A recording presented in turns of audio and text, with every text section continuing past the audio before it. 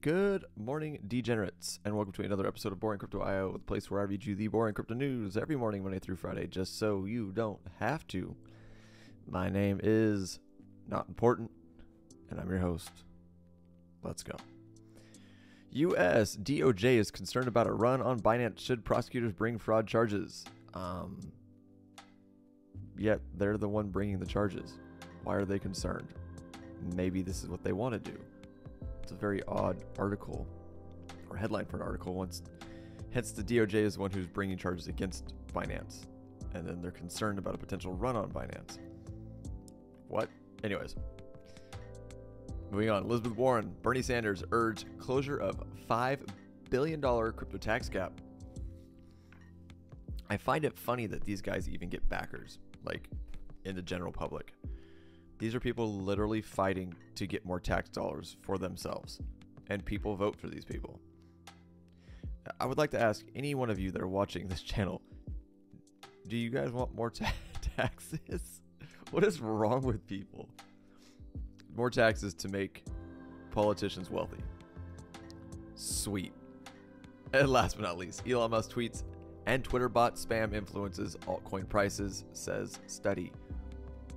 Not a lot of interesting news going on today, guys, at least that I can find. So it's going to be kind of boring, but hence the name, Boring Crypto News. All right, let's go and rock and roll to the market. Current market cap sitting at 1.16 trillion, ticking down from yesterday. Current Bitcoin dump sitting at 48.7%. ETH dominance 18.9%. And 15 Gwei will get you an ETH transaction. We are sitting almost dead neutral on the fear and greed at 51. At the looks of it right about now, guys, looking at about a potentially red day. If Bitcoin does get a bounce, this could flip into a green day, though. We're going to look at that here shortly. But 4s, 5s, 6s, 1s to 6s is kind of what I'm seeing across the board for the majority. Let's see if anybody's flipping green. H-bar is flipping green, 4.5%. XDC pumping 10.82. Yeah, 4.29 down for Satoshi's Vision. CFX up 4%.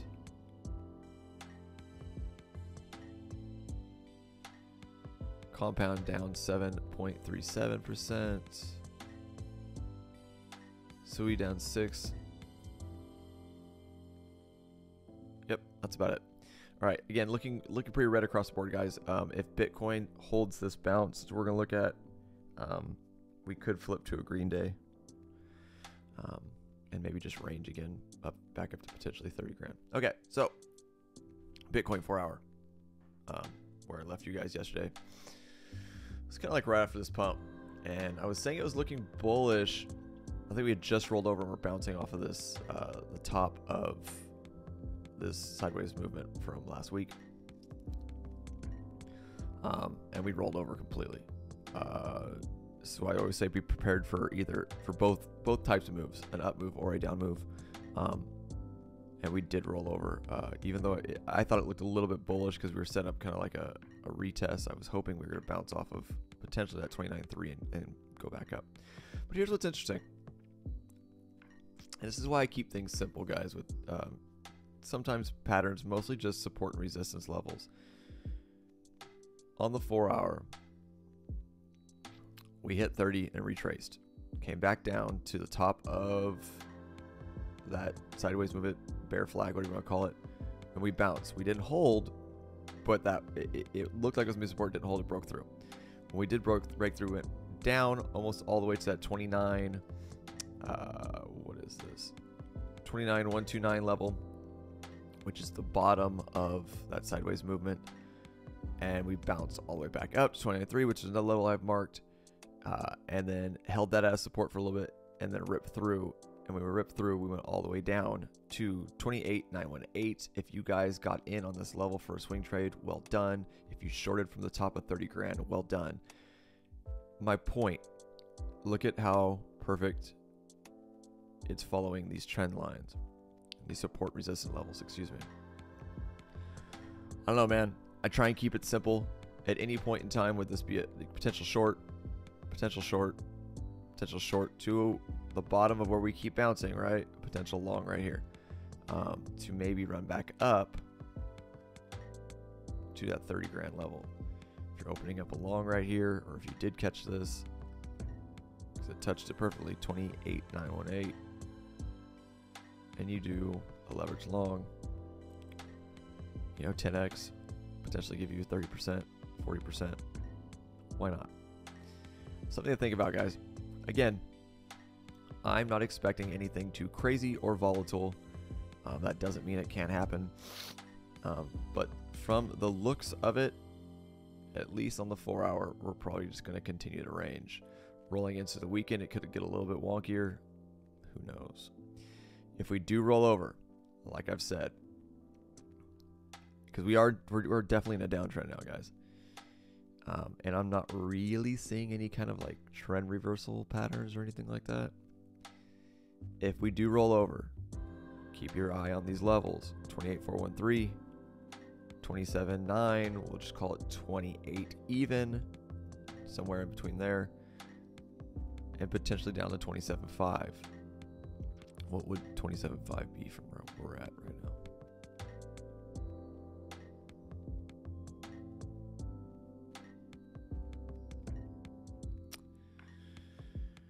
Just under a 6% pullback. It is very possible. And a lot of people are calling for it. Sorry, and I know I sound kind of, I'm not sad or anything today, guys. I'm not awake yet. So I'm not like super exciting sounding. But that's it, guys. If we do roll over, potentially break through these levels that I have marked, keep an eye on them, right? If you have a chart pulled open, mark these levels. These are the levels I'm looking at. Clearly, they mean something because this is where we always break in our candles on all of my levels. This is where we bounce. So, keep an eye on them for potentials to open positions. Outside of that, though, I gotta say this every day. This isn't financial advice. I am not a financial advisor. This is all for entertainment purposes only. Nor am I a good trader. I have no idea what I'm talking about half the time. Don't listen to me. I'm just some dude in a room making YouTube videos. Outside of that, like I said, if we do move up, look for a potential rejection of a 30 grand. If we break the 30 grand, look for a bounce. Look for something like this. If we go, because this is a downwards trend, right? If we break above 30, look for a potential turning it into support for a potential move continuing to the upside. If not, I would just expect ranging, which if you want to play those, you can. Long to bottom, short to top, long to bottom, short to top, etc., etc. Okay, moving on. United States Department of Justice is concerned about a run on Binance should prosecutors bring fraud charges report. Officials reportedly speculated an indictment against Binance in the U.S. could cause a run on the exchange, similar to what happened with crypto exchange FTX in November of 2022. What you fucking think? These guys are intelligent. Uh-oh. The United States Department of Justice reportedly considering charging cryptocurrency exchange Binance with fraud, but hesitating based on costs to the consumers. Bullshit. According to an August 2nd Semaphore report citing people familiar with the matter, Justice Department officials are concerned about an indictment against Binance causing a run on the exchange similar to what happened with FTX in November of 2022. They are reportedly considering fines or non-prosecution agreements for Binance rather than criminal charges in an effort to reduce the harm to consumers. Binance was already reportedly the target of a criminal probe in the U.S. for allegedly violating the country's sanctions on Russia. The U.S. Securities and Exchange Commission also filed a lawsuit against the crypto exchange in June for allegedly offering unregistered securities and operating illegally. And the Commodity Futures Trading Commission targeted the exchange and CEO, CZ, in March for allegedly violating trading and derivatives regulations. It's unclear what impact filing criminal charges against Binance or CZ in the U.S. could have on the crypto space. Former FTX CEO Sam Bankman-Fried and former Celsius Network CEO Alex Mashinsky are both facing fraud charges for allegedly illegal actions at their respective companies. Yeah, the difference was they were leveraging customers' money and were completely broke and had no way to pay their customers back. I don't think that's the case for Binance. I think they're just trying to target a whale, get money, and cause FUD. That's really all I think is going on here. At the time of publication, no charges have been filed against crypto exchange Binance or Binance US, yet you're going to put it out in the media that you're thinking about doing it. They're just, dude, they're just stirring up shit. The Global Exchange announced the launch of Binance Japan on August 1st, but reports have also been circulating suggesting that the company conducted billions of dollars of crypto-related business in China and considered shuttering Binance US to protect itself. Binance has denied China reports and provided no comment on the report that it considered shuttering its US business. The price of BNB dropped roughly 2.5% immediately following the release of the Semaphore report and is $240.42 at the time of publication. The price of Bitcoin followed a similar pattern, dropping from 29,331 to 28,903 within an hour of the report breaking. I don't think anything's going to come of this, guys. It sounds like a big nothing burger, and they just want to stir up some FUD to try and shake the market a little bit more. All right, moving on. Elizabeth Warren, Bernie Sanders urge closure of $50 billion crypto tax gap. This should be interesting. United States Senators, including Elizabeth Warren and Bernie Sanders, oh, there's some winners, let me tell you, have claimed that crypto tax evaders are siphoning off billions from the government. Oh, how dare you? How dare you take your money back from the government? It's their money. How do these people even get elected? A number of United States lawmakers have urged the Internal Revenue Service and the Treasury to speed up the closure of tax loopholes being exploited by crypto tax evaders. In an August 1st letter to the Democratic Senators Elizabeth Warren and Bernie Sanders, Bob Casey, Richard Blumenthal warned that the top officials of both agencies that they must swiftly act on a new tax regulations. The senators claim there is a $50 billion crypto tax gap, and the IRS and Treasury risk missing out on roughly $1.5 billion in tax revenue for the 2024 financial year if a tax policy update is delayed. I can't believe I'm even reading this shit. Do these politicians that supposedly get voted in by the people serve the people at all with any of this? Why are you voting for these people that only care about how much money they're bringing? This is all they care about. They're literally in Congress not fighting for your benefit, not fighting to lower your taxes, not fighting, no, for more money for themselves. This is insane. Like, I want to rip my hair out. I can't believe this is shit that's going on right now. And this is like normal. Anyway, I will quit rambling and move on. Quote unquote, given the chance, tax evaders and the crypto intermediaries willing to aid them will continue to game the system, exploit loopholes, and siphon off billions of dollars a year from the U.S. government. You must not give them the chance. Let's pause. Siphon off billions of dollars a year from the U.S. government. Fuck you. You mean keep our money from you? Listen to these people. They act as if it's a guarantee that it's their money. You mean the money that we earned? This is what I always find so interesting about these people that push these heavy tax burdens on traders and investors, like especially us in the retail space, because we get hit the hardest. I take my hard-earned money that I went to work for, that I busted my ass for, gave up my time, gave up my life for to make, and I take a chance and invest it, or let's not even say invest it, just say put it into something, and assume exponential risk. I assume all the risk. Now, if I win and make money, the government is the first one there with their hand out going, where's our cut? Siphoning off billions of dollars a year from the U.S. government. It's our money. But if I lose that money, can I get paid back and take another trip to investment town? No. This is insane that we allow this to happen as a people in the United States that supposedly have rights, that supposedly vote these people in office. If this is there, I'll tell you what. If I lived wherever these people are senators, if they were in my state or whatever, I would literally be calling these people every day being like, you ain't getting my fucking vote. You keep this shit up to push more taxes, raise taxes, etc. And aren't they Democrats? Aren't they supposed to be for the people? These guys are fucking crazy. Do not vote for these turds. This is insane.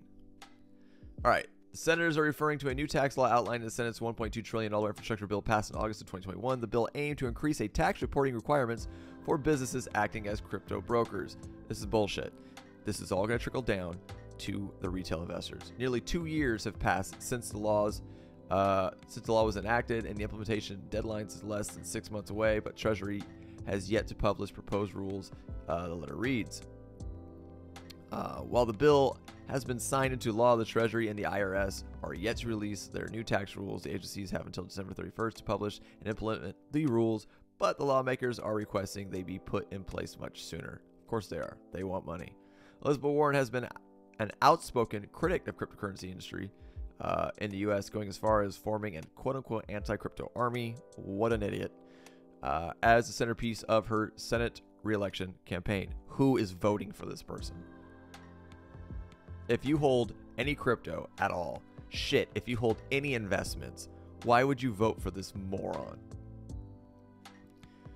God, we need more money for us. Like, that's literally her campaign. Give us more money. While Sanders has been more publicly quiet in crypto compared to his Democratic counterparts, he has co-signed a number of letters headed by Warren seeking to impose tighter restrictions on the space.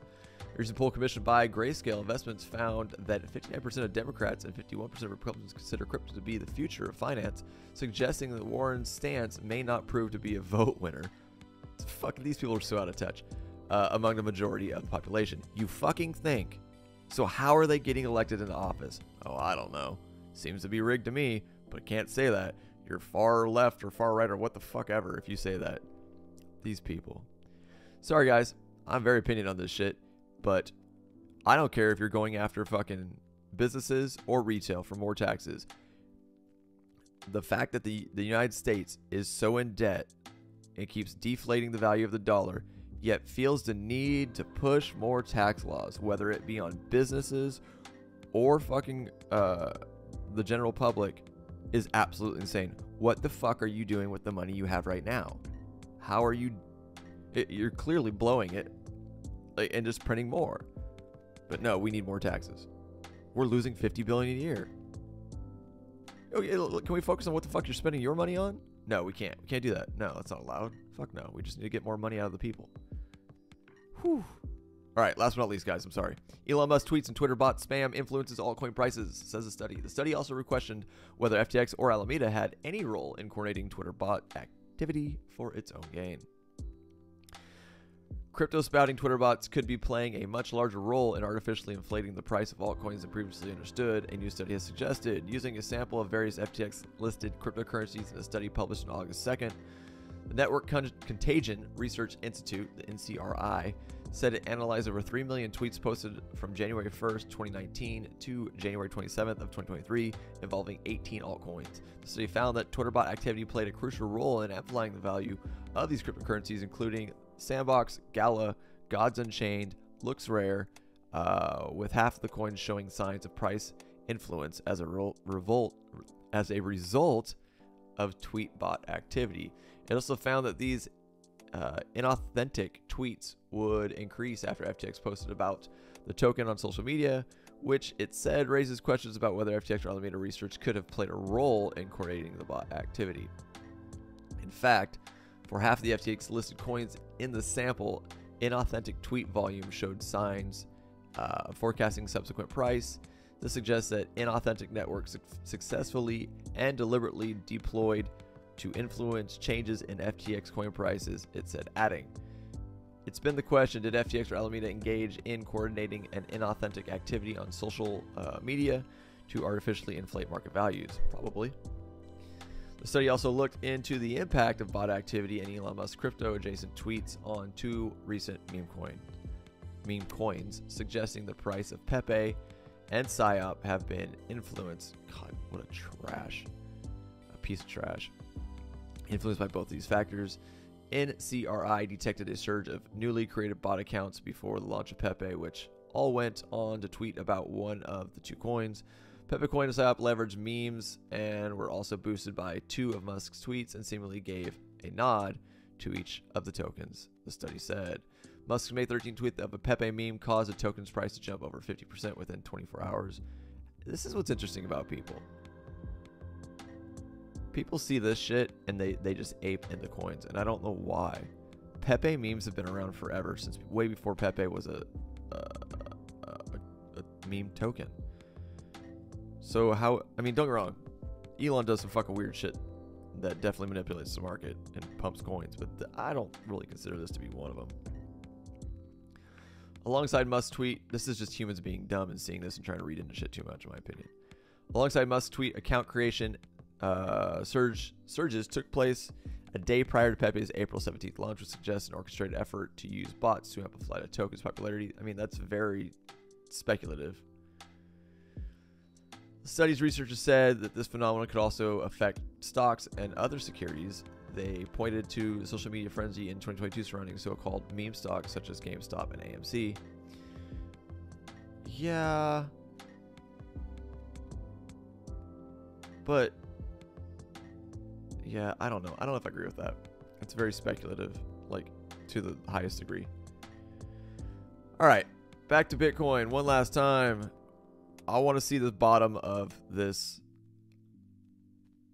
channel right here hold if I want any bullish momentum or movement, or we dip down again one last time to 28.918 and then bounce and then move forward. If we lose 28.918 and put in some candles below it, I would be expecting some lower movement. But again, this is why this is red. This is, like, in my opinion, the last line of defense before we definitely just get to 27.5. This 28.413, keep your eye on it. We keep getting closer and closer to it. Even though we're wicking, we're slowly getting closer and closer to it. I think if we lose that, it's about the middle of this giant run up with this low volume movement here. We could potentially see a cascade down to 27.5 real fast. That's it. That's all I got, guys. Per usual, if you enjoy the content I provide for you here every morning on Boring Crypto.io, please by all means subscribe to the channel, turn on the bell for notifications, watch, like, share all the videos on all your social platforms, and I'll see you bright and early tomorrow morning. I thank each and every one of you for being here. I'm out of here.